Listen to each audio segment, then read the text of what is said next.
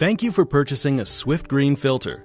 There are a few things you need to do before you can start using your new filter. Before installation, you must soak your new filter in water for 15 minutes before installing it in your fridge. This removes air from the carbon block.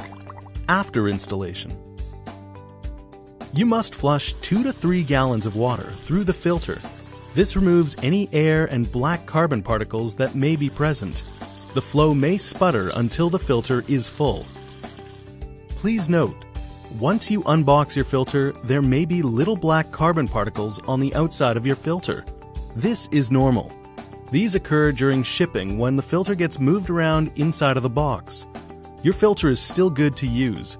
Simply wipe off the particles. We apply an NSF-approved food-grade silicone to lubricate our filter connections.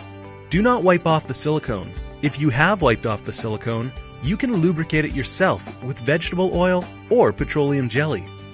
Our filters are designed with a tighter connection between the filter and the adapter in your fridge. You may require more leverage to properly secure the filter. Troubleshooting. My filter is not dispensing water. Why? A. If you haven't already, soak the filter for 15 minutes and then try reinstalling it. B. Make sure you push the new filter into the receiver and firmly turn it to the right. Refer to your installation guide if your filter does not install this way. C. Hold down the dispenser to let out any air that may have gotten in the line. D. Make sure the refrigerator's water line is turned on. The saddle valve connects the water supply line to the house plumbing. It must be fully open for the refrigerator to receive any water. E. And finally, remember the dispenser in the door will not operate unless the door is closed. Why is the water cloudy after my new filter has been installed?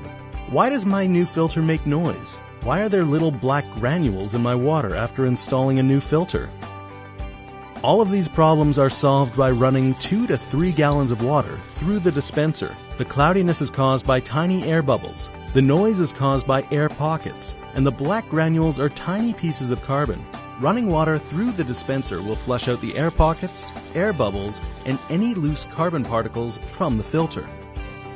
Why does my water dispenser drip water? A few drops are normal, but if the dispenser drips water constantly, it could be a water valve problem and should be checked out by a service technician. Thank you for choosing Swift Green Filters.